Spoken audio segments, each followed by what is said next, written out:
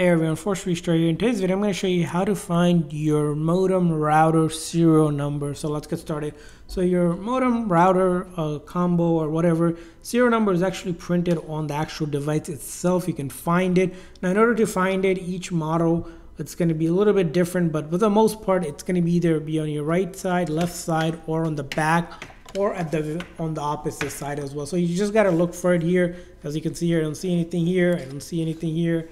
Nothing on this side. And then if I look at the bottom here, tells me the serial number right here printed. As you can see here, it's going to be printed like a barcode, and this whole number that you see right here, it's the barcode and the MAC here. So whenever you're setting it up, you might be asked to give the MAC and the serial number to your internet provider so they can activate your device. But that's how you find it, and that's how you're going to give it to them. I hope this video was helpful. If so, please consider the like and subscribe button for more tips and tricks for your networking devices. See you guys next time.